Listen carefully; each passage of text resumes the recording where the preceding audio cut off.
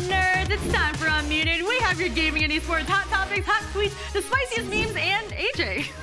I am off balance. Let's write it down for you noobs. We're going to present some goodies that we've gathered. We'll discuss them, argue about them, yell at each other, make funny faces, and lucky for us, there's a mute button which we can press once each to shut the other up. That's right. Remember, we like it when you call us out when we're wrong and praise us when we're spitting truth. So let's get right to it. Our first story today is about Call of Duty, specifically some rumored details about the new franchise league. According to a report from the Sports Business Journal, the first season of the franchise Call of Duty World League will feature home and away games. This is much quicker compared to Activision Blizzard's other franchise esport, the Overwatch League, which is moving to a city-based system in its third season next year. 7 teams have currently been announced for the franchise CWL, and all but one are in North America. AJ, what do you think? Oh, you look happy. What do you think about the CWL going towards a city-based franchise model in its very first season? I think it's ambitious, but I think ultimately it's the right idea. I think so. I think esports is in an interesting place because, you know, if you're someone interested in getting into it, well, which team do I root for? True. Oh, the team that's currently winning, or the team that has that hot streak from the past? Oh, it's the team that my friends are rooting for. Right. Well, do I have to root for? Like, when you have a team in your city, then you know which team you're rooting for. You're rooting for the local team that all your friends are, you know, together in support of. So I like this idea fundamentally. What do you think? It's all about access, right? You're going to go for the one least resistance. It's going to be easier to cheer for the team that's always in town versus the one that's across the world. I totally agree with that. Though if they're only giving us teams in North America so and far, there's Paris. One Paris team so far. No. So they're the odd one out. Paris team in the Overwatch League. Oh, not doing so hot. Okay, but it doesn't mean it'll translate. What if Paris and Call of Duty is freaking lit? They could be. Who knows? Right? Yeah. I don't know. There might be some risks associated with this. So with the Overwatch League, we're taking that as an example, right? Well, this is the thing. They're doing local teams, but they're also doing local games for their tournament, or for their season, I should say. Whereas in Overwatch League, we haven't had that aside from the homesteads, where it's been a few weekends in certain cities that have teams. But next season, their third season, is when they're actually going to be having home games and matches there. So that's an ambitious The thing is, though, plan. Overwatch, I think, went with that plan because it was a new game. It was a new esport. It had to build the audience in one place before it could go towards the city base. Whereas exactly, Call of Duty has been around for a long time and is hugely popular, right? So they're very confident coming into this that their city-based, format is going to work. And you know what? I think it will. Their fan base is so huge that it's a great idea. Though I'm a little scared for, this is a very traditional sports-based format, and I'm hesitant from an esports background of how successful it will be. But if any team, or sorry, any esport can do it, Call of Duty is probably the one. I have confidence in it. Although, is it like one of the biggest ones? Are you kidding me right now? AJ, the numbers are huge. Yo, if you look at their social numbers, the player personas, they have millions of followers. Like, the fan base is there. You need to get into it. All right? You're convinced? Excuse me. All right, Gramps. Yeah. Getting over a cold. That's why I'm so off my rocker here. In the Overwatch League, the Hangzhou Spark have fined one of their players for not reporting back after a 10-day leave of absence. DPS player Krystal took the leave because of a family illness. He was supposed to return on July 15th, but the team said it received no word from him. Krystal later apologized and explained that he was having visa issues. He also said he didn't know about the team's rules regarding requests for continued absence because no one from the team told him about it. Lisa, is the Spark going a little overboard here with Krystal here? Fines and everything? Yeah, they fined him. I believe it was like 3 times his salary for the time he was missing.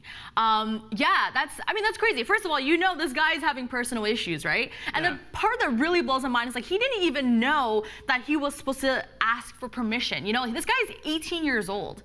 I think someone actually in management needs to be held accountable here. Not 18-year-old Krystal, who's going through a personal issue here, right, in another country. I understand you want to set some precedents, because this is all new and you want to make sure that people aren't abusing the system. But come on, the guy left because of a family issue, family emergency, taking some time away from playing your professional game. Why isn't the org checking we want to add some legitimacy to esports 100%, right? That's why we do this. We care about it. But also, it's just a game. It's a game. People are saying give the guy a hard time because of the new 2-2-2 roster lock, because he's one of their DPS players. Means he's costing the team. Exactly. And that's fair, isn't it? You're an Overwatch guy. What do you think? Yeah, it's important, especially now with the 2-2-2 lock, but fundamentally, like, is it so hard for you to just reach out to the guy? Like, we live in the world of instant communication. If you are unavailable, you know, how is that even possible? DM him. Slip into the DMs. Oh, he's not answering his tweets. Let's try him on Instagram. He's not answering his Instagram. Let's try him on Facebook. He's not answering his Facebook. His email. His text message. Just give the guy a friggin' phone call. I agree. Spark, the way they were handling this, the tone of the notice that they, publicly wrote out, like, it sounded like they were playing victim. They're putting the blame on Krystal, who's going through this issue. This 18-year-old is gone for a full extra day. But AJ, it makes you wonder, like, where's the protection for these players? Like, how was there not a team manager that was following this issue? Why is it up to this point where they're finding him for this? Where were they? Maybe we need to, at this, moment, as esports is just, burgeoning, growing, finding itself, include player advocates with every organization. Have someone who is the player advocate, for sure, who can deal with managers on your behalf. 100%. Someone who's part of the team, is there to work for the team, but is there to make sure that the players are respected and treated well. No, I'm angry with this. I'm calling bull on the Spark. All right. Yeah. We don't gotta mute each other there. Let's mute them. Okay. 4 weeks are left in the LEC summer split, and Misfits decided to blow up its roster and start rebuilding. The team officially let go of Soaz and Gorilla yesterday, who were benched along with the rest of the starting lineup earlier this split. Misfits is currently fielding its entire academy team in place of its signed LEC team and currently sit in 8th place in the league.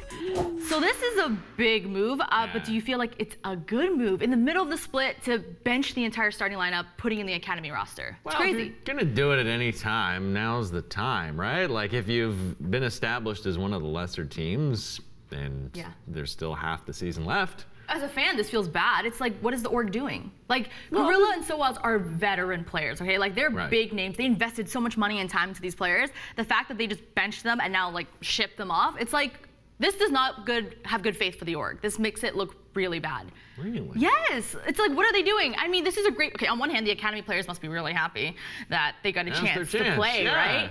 But on the other hand, the org, at this point, they've already had a bad season. Just complete the season. Use it as a marketing strategy. Like, invest in something else. There's no way you can pick up from an 8th place finish now with only, like, what, 4 weeks left? So, honestly, I don't know what Misfits is doing, guys. What are they thinking? Give them the new guys a shot, Give them their chance to shine. Maybe they can, rise through the season ranks. Obviously, they're not going to make it to the finals or anything, but they can, get that experience under their belt. If they've picked up these players, have an academy team, give them the opportunity. If your, main team is sucking it up. But now the academy team are in a tough spot because they're left in 8th place and they have to climb as hard as they can to, like, make up for it. You know what I mean? That's the experience that they need, that they will, have going forward in their careers. I don't know. It doesn't seem like that bad a play to me, but then again, I am not as engrossed in the League of Legends scene as you are, so. AJ. What? Soaz. It's like season 1, okay, veteran. He's been on Fnatic, Origin at its peak. So he sounds like he's really old now. You want to talk about age, AJ? You want to talk about age? I brought it up. So you do want to talk about age? No, you can't set yourself up for a self-burn. That doesn't make sense. It's television. That's how it works. It's not scripted. Wait, what do you mean? This is not scripted. I know, but it's obviously. Let's move on. Our last story, PUBG is adding Sanhok to its competitive esports map pool, joining the already existing Erangel and Miramar. I love how they actually spelled Erangel phonetically for me, as though I haven't spent over 1,000 hours playing PUBG. Show off. Plenty of players aren't happy about the move, though, because they think it needs major updates to be competitively viable. PUBG's director of esports, Jake Sin, great name, said that he knows teams will need to change their strategies for Sanhok, but he thinks this will make events much more interesting. Lisa, what do you think of adding a new map to the pool, one that pros aren't so enthusiastic about in the middle of a competitive season? Are there ever pros that are happy with changes? Like, I feel like they're always complaining. Always complaining. Oh, you're changing by giving us more money? Well, we're happy about that. Well, yeah, that's probably the only good change. I don't know why I had a phone to say that, but I mean, to be fair, pros put a lot of hours into practicing certain maps. I get it. Certain comps, I get it. But The game developers want to keep it interesting, and that's why people watch, guys. Pros, if you want to have your job last longer, you need to keep it interesting. Sanhok's awesome. I don't know what their issue. Tell us more about it. Actually, I don't know much about this map. Sanhok's the smallest of the maps. It was the third one released. It's a jungle map. Yeah, so like your typical PUBG match on Erangel or Miramar, they're going to be much longer. Yeah. The circle comes in much faster on Sanhok. Yeah, there's a few areas that are a lot more intense than Erangel, where there's, how do I put this? There's a more focused, like, boot camp in the center of Sanhok. Is like, if everyone hot drops there, your match could be over relatively quickly. And then there's also Palace up on the right, and there's a few other places that are like the super hot drops, whereas Erangel and Miramar are a lot more like areas that are spaced out. So it sounds like the new map is almost guaranteeing a lot of action, but I think from the pros' perspective, it's like, what are the benefits of starting this in the middle of a season, you know?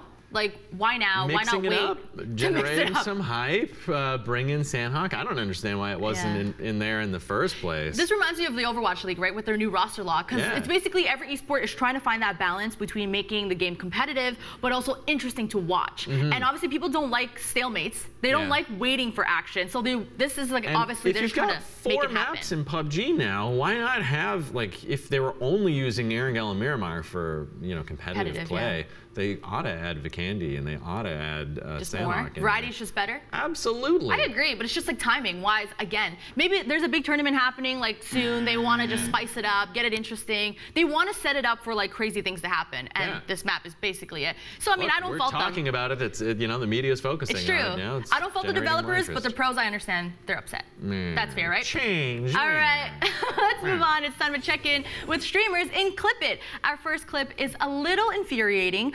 Twitch streamer Blondie Wandy is pulled over for speeding, but learns nothing from the experience. There's that back for you. Thank you. We'll just give you a warning tonight. Okay. Speed limits. I'm really sorry. I missed it, like the freeway entrance back there. So I'm not familiar with this area. I'm from North Ogden, so. Gotcha. So yeah, there's 2 ways. You can either turn around and go back, and you can get on it here, or keep going down this way. Sweet, thank you. I'm really sorry about that. I don't know if that was really, it might have been. I don't know. He saw the Blondie Wandy sticker. I hope he subs to me. Okay, so good news, everyone. She has been banned. Bad news is that she probably won't learn her lesson. It sounds like she was very happy at the end there for getting out of a ticket. I counted 2. I'm really sorry about that from her before. Yo, she's a good actor. Yo, someone give her an Oscar for that, though. Actually, she sounded really sincerely She's been banned from Twitch, but she's been signed by an agency in the U.S. She's going to be on a new CW series soon. Frank, this is just our world, isn't it? This is literally Twitch. This is the problem with Twitch right now. Here's the thing, too. Like, disrespect oh, yeah, she's been banned. Oh, no. She's going to come back in a month with more followers, followers because of the popularity of this clip and a whole bunch of dudes seeing, you see that hot girl get pulled over by the cops on Twitch? Yeah. Blondie Wandy. That's not good for the stereotypes either. I already don't like her just because of the name. Okay, that's a little presumptuous. What? You're basically a blonde. I don't know. It's just so on the nose. Okay. So you're criticizing I'm in grandpa mode now. I'm tired. Our next clip is, it requires a bit of context. Speaking of old guys, former Blizzard developer David Brevik and his wife were asked a question about what went wrong with the World of Warcraft movie. I could answer that in depth. David responded that it failed because of Blizzard's Vagenda. Did you hear that right? It is Vagenda. You guys, you heard it right. Vagenda. Yeah, Vagenda. Yes. JQ so savage tonight, poor David. It's your vagina's agenda. Your Vagenda. It's exactly how things happen in our household. My vagina decides what we do, and then we all do it. That sounds like my life, you know, my relationship. No, I'm joking. I'm kidding. This word does not sound appealing. No, Vagenda sounds like something made up by incels, you know, in basements discussing some sort of worldwide female conspiracy. I mean, we are out to get you guys. Wait, you know about our plan? I don't know. So far, all my experiences with women have been great. So Yes! if you guys are out to get us, I'm happy to play along. Hold on. Okay, I mean, I know there was a lot of flack with this movie, but are they saying... Warcraft? Yeah. Yeah, that's where I was confused by the saying Why are they Vagenda, making this now a women-female issue? Like, it's our fault? Why is it always our fault? What did we do now? Like the fundamental issue with the World of Warcraft movie was its lack of fun. I mean, World of Warcraft as an experience is a fun game of getting 5 friends together to have a fun time going on an adventure. And Warcraft the movie was just a 2-hour experience of trying to make orcs versus humans a seriously dramatic issue, where it could have taken the Marvel film approach and just made it like a fun Guardians of the Galaxy type film of a whole bunch of people who come from different backgrounds who have nothing in common figuring out how to work together. Oh, you're gonna mute me? I'm scared. You got your point through?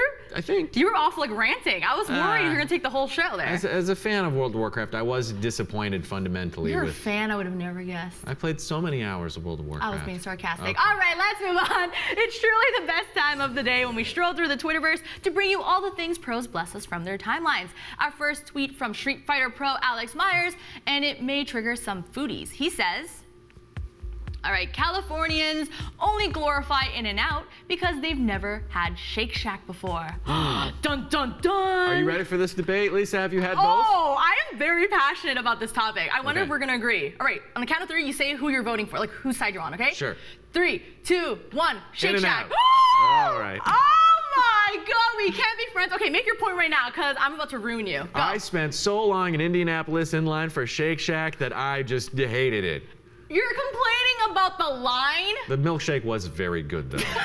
Okay, then I think I just won. It was very good. I'm gonna say it right In-N-Out now. burger is just fast, easy, and delicious. Oh, so you like it fast and easy. I see. So you have low standards. When it comes to food and burgers.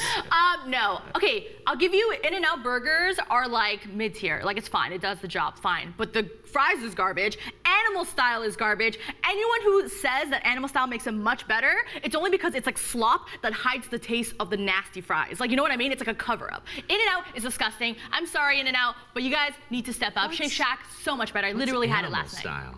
Oh my God, you don't even know what animal style All right, are? moving on. Our next tweet is from commentator Veli, who is letting us know the proper way to sleep. He tweets, real ones sleep with their feet outside of the blanket. Wow, he's a wild one. All right, 1, 2, 3. Do we sleep with our feet outside of the blanket or not? 1, 2, 3. No. Because I'm not crazy. What about the monsters? It's weird. It's like vulnerable. Yeah, I sleep with just my butt outside of the blanket. What do you do? What are you waiting for the monsters to do? Well, funny you should ask. Oh my God. This is not a kid's show, but I don't want to hear the rest of that. I don't know. Apparently I toss the blankets off of me all the time in the night. My wife says, really? Like, yeah, I'm pretty sure she steals them from me. Oh, so it's a cover up. It's a story that she's telling I don't know. you. We got to set up a camera and watch ourselves sleep. It's her Vagenda. Get to the end of this mystery. Good callback there. There you go. All right, let's move on to our last tweet because Doublelift is asking a tough question. He asks, would you rather have pork chop hands or T-bone steak feet? Ooh, yo, we got the fire tweets today. Are we gonna count 3 here and decide? I would rather have Shake Shack feet. Well, Shake Shack is better, but I'm confused because now you're switching sides and I'm like on guard here. No, which one would you rather have? If I had pork chop hands, I'd constantly want to eat them. So I would rather have feet. Well, they're so far, I'm not going to notice them. Wait, you can't put your feet to your mouth? Probably not. I'm not that flexible. Really? And also, I wouldn't be paying attention because my feet are. How often do I look at my own feet? Almost never. Oh, wait, but you're in esports and gaming. How does that make sense? You should always be looking at your feet. Your feet should really be the priority of everything. Is she attempting to be sarcastic right now? No, I'm legit this time. Can you not tell, guys? What? No, but for the record, steak bone feet is the way to go. I think it's sturdy, it's good. The pork chop hands, how are you gonna game? That's just the bottom line. Well, I kind of game like that anyways, so actually. Okay. All right, let's move on. It's time to get to some crowd control. This is where we showcase some of the great or dank things that the community has been making, or in this first post case, achieving. Let's give a big round of applause to Astro Creeping for receiving a prestigious award. Ooh. Dubbed the Game Changer, Astro Creeping was given this plaque engraved with the words, "Thanks for reorganizing the asset room and making sure everyone has their lease refresh or new employee laptop faster than they ever have." Oh. Someone like found an old piece of wood, glued a PS controller to it, That's worth money. engraved a plaque, and handed it to him. That's really sweet though. There you go. But I'm really like confused. What does this guy do for as a job? Like lease, refresh, assets. Sounds like he works in IT. Yeah. Oh. Like Oh, that would make sense like with a the company's controller. IT guy, you know, like Oh. living in the back room there. And But that kind of sucks having the controller stuck to a plaque. You can't use that unless you plug it's that probably a in. broken old controller. Oh, that's a crappy award. But I wouldn't mind actually like mounting all my gaming controllers on the wall, just as like a, you know. You have too many. That's a sign you have way too many. I AJ. do have way too many controllers. I have 4 Duck- Xbox like duck hunting controllers, trophies? so many Nintendo controllers, PlayStation. There's so many. Okay. It would decorate That's my entire that's a walls. flex right there, guys. Let's move on. Time for a Rate My Setup post. We love these because it lets us judge. So let's see it. Okay, so we got a simple setup, but it gets the job done. Well, I guess you get the job done. It looks crappy. No! So the stand on wheels, let's see, makes it easy to adjust the distance, right? If you need more room. Plus the rolls of toilet paper if you get shat on in game. Toilet paper right there. Secondary purpose. Right there, guys. That's an interesting idea. I don't think I've ever brought my Nintendo Switch into the toilet with me. Wait. So it's a mobile, like, console that you've Yeah. never taken to the bathroom? Wait, what do you do in the bathroom? When do you... Usually just poop. Yeah, but don't you need entertainment? While I poop? Yeah. Pooping's pretty entertaining in and of itself. What is happening? Is your poop dancing? Is it singing? Is it... Yours doesn't? I wish. I'm a creative person. I know you've been taking a lot of course. NyQuil recently. Anything that comes out of me is because just of your it's a colds. performance. AJ! Our last post, where we attempt to box you into one of 2 categories if we haven't done enough of that already. According to comic artist The Flandrew, there are only 2 types of Pokemon trainers. Number 1, oh my god, it's Mewtwo. I must plan this carefully. I'll start by lowering its HP with Super Fang, then put it to sleep or maybe freeze it. Shall I use Ultra Balls or Timer Balls? Type number 2. There it is, Fire. Is it dead? And which type are you, Lisa? Can you guess? You're probably there it is, Fire. Excuse me? Why would you think that? That's how you act with me on Unmuted. There it is, Fire. That Mute is him. true. That is true, but There's no it's different. hesitation. Just attack right No, away. I take Pokemon training very seriously, guys, okay? Very seriously. Like, I am there. I caught a rare Pokemon recently, and I planned it, actually. I had the ability False Swipe, guys. Where it never kills it all the way, it leaves 1 HP left. And it guarantees an easy capture for every Pokemon. There you go. See, I'm very serious. Oh. You didn't know? No, I don't know. My experience with Pokemon is pretty limited. I was just a little too old. Get out of there! There's no room for people who don't play Pokemon. Sorry, guys. All right, that's it for Unmuted. Remember, you can always hit us up on our socials at Squad State to say hi or send us stuff to react to. Someone type in !socials right now in the channels to get all our social media. Until then, we'll see ya.